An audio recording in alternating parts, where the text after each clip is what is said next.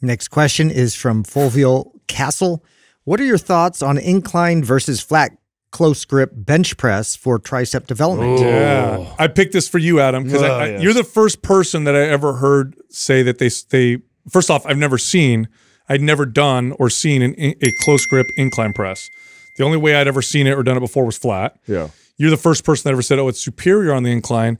And I've tried it, and I do like it a lot. I love it. Yeah, I do. So one of my explanations for it is that because you're on the incline, it increases the amount of elbow flexion and extension, which is where the tricep comes from. So it encourages this like combination skull crusher press versus here on the flat, I might have a tendency to not do lots of elbow flexion and bring my hands a little too low and get more shoulder. That's what I. It is it's the angle. It feels way more comfortable on the incline than it does on the flat. On the flat, and also too you know, when you're pushing on the flat bench, you tend to kind of like the shoulders kind of roll forward and push there, where the incline kind of promotes that. The shoulders staying back and then really extending with the.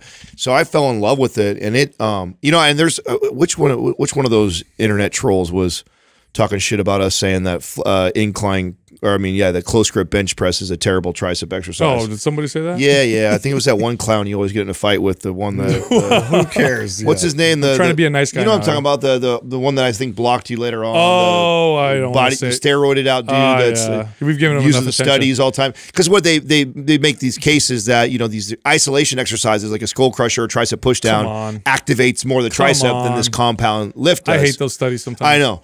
And, you know, I was caught in that. I was caught in that same trap that all I did was tricep push downs, skull crushers and stuff like that, which great exercises for the triceps. I'm not saying that. But the close grip bench press, in particular the incline, put more mass on my triceps than anything else that I did, because I could get to a place where I was doing 225 in that position and load it substantially. Exactly. And I can't skull crush that. Listen, I can't tricep push down One of the only body parts I have where I'm relatively gifted is triceps. And I can tell a dramatic difference when I stop doing close grip presses and dips and just stick to tricep extension, overhead, cable, side, whatever.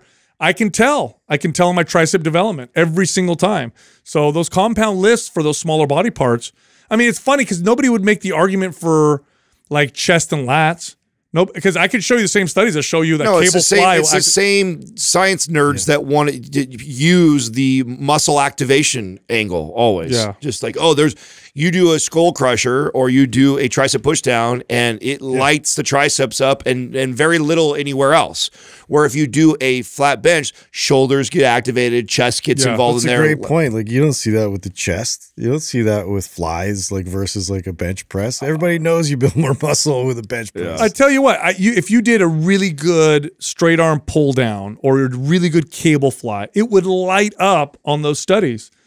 You're gonna build a bigger chest doing that than you are benching, or bigger back doing a straight arm pull down than you are with a barbell row. Right. No, you're not. This is the same people that say that deadlifts don't build the back, which blows my mind. By the way, deadlifts, pro bodybuilders now are starting to do it. A lot of them. I see a ton of them now. You know why? I see a ton of them. This is just bodybuilding. It's because if the champion does them, then everybody starts doing them. But I think now people are starting to feel and see like, oh, this actually makes a difference. Yeah, it actually contributes. If you are trying to develop massive triceps, and you absolutely, in my opinion, have to have close grip bench press in there and or dips. Those two movements. Now, I do want to say one thing is don't go too narrow. This is the big mistake a lot of people make. Yeah, because it'll hurt your wrist. I mean, I coach shoulder width. Yep. So we're right where you're at, go straight to the bar. That's so, it. Yeah. And then the key is in the elbow extension and flexion. That's such a good point too, Sal, because people get so hung up in like, oh, it's close grip, so how close can I get? No. And it's like, and then you end up flaring way out. It's just like, dude, if you are straight on there, I mean, it's a weird press. Primarily